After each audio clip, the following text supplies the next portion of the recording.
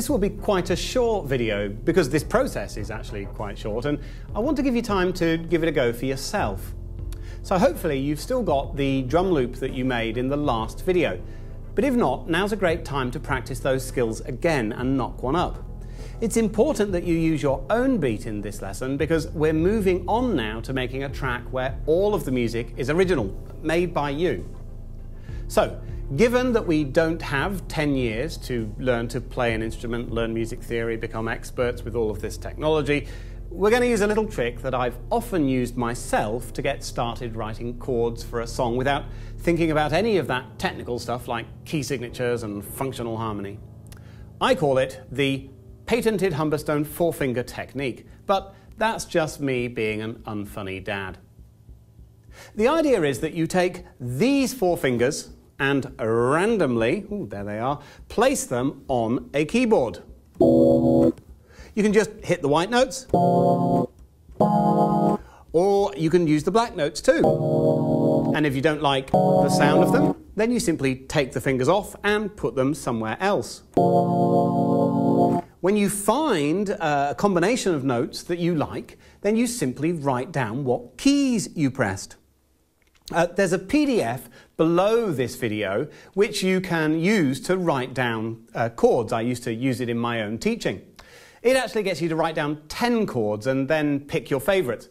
But for the purposes of showing you the technique, I'm just going to make 2 chords today and alternate them. And instead of writing them down with good old pen and paper, I'm going to record them right here in Soundtrap. So once I've done that, it will be your turn. And then we've got another discussion after this video where you can post your tracks if you're keen to share and get some feedback or just to see what other people have done. So I'll start by adding a new track in Soundtrap, and then I'm going to choose the pianos and keyboards option. And then I'm going to choose a sound that will work nicely with sustained chords like a rock organ or a synth pad.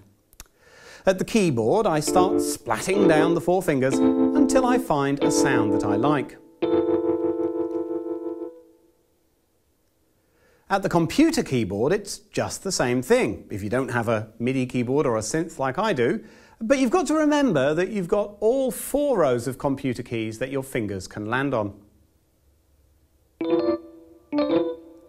By the way, if the keyboard in Soundtrap sounds too high or too low, use the octave arrows to move the range up or down.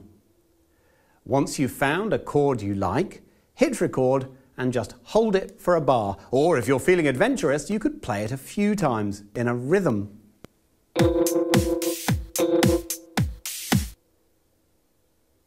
I'm going to shorten the region of that recording by holding my mouse over the bottom right-hand corner of it and dragging it left so it fits exactly into bar 1.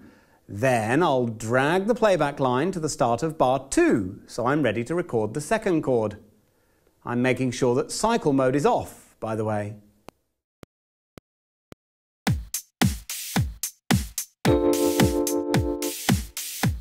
Before I listen to those bars together, I'm going to highlight them and copy and paste them to repeat them a few times. I could also quantize the recordings as we learned to do in the last video if I wanted to, but I don't think that they're pretty much okay. They're in time enough. Let's have a listen.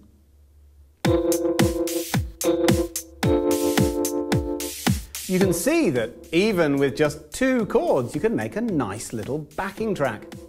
So now it's over to you. See what you can come up with and post your song on the following discussion board. Once you've posted, that will reveal any other posts so you can check out your peers' work too.